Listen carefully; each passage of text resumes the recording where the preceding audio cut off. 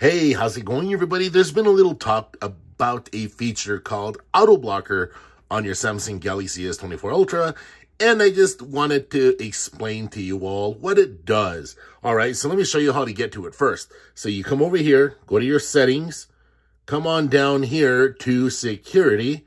Then once you're at top on security, then once you go to security, what you do is you come down here to something called Auto Blocker. Tap on Auto Blocker.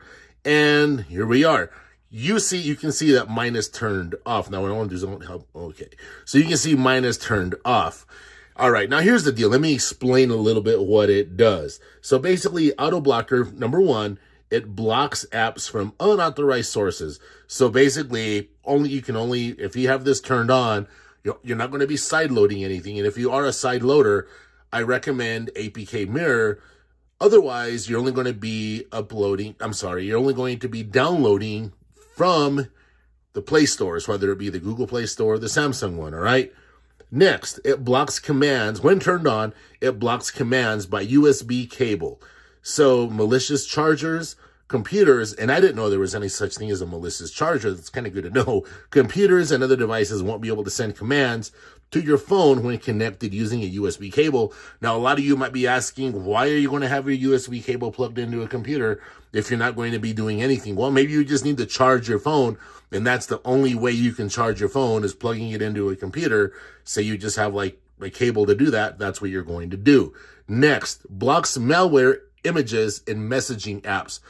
This is a tricky one. This is why, look, you're only supposed to be messaging people you know, right? You're not supposed to be getting messages from like who knows who, right? So basically this feature here blocks malware images in messaging apps. So when you receive a message with an image that's suspected of containing malware, the image will be blocked to keep you safe. All right, and next, block software updates by USB cable. So basically, this is going to prevent you from installing a system software using a USB cable, a system software update.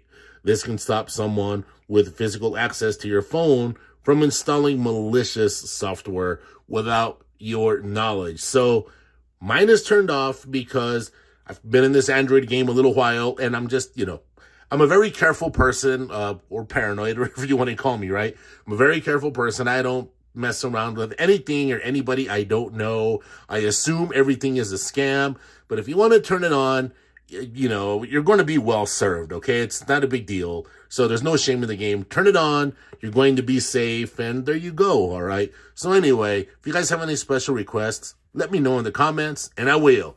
Catch all of you in the next one. Take care.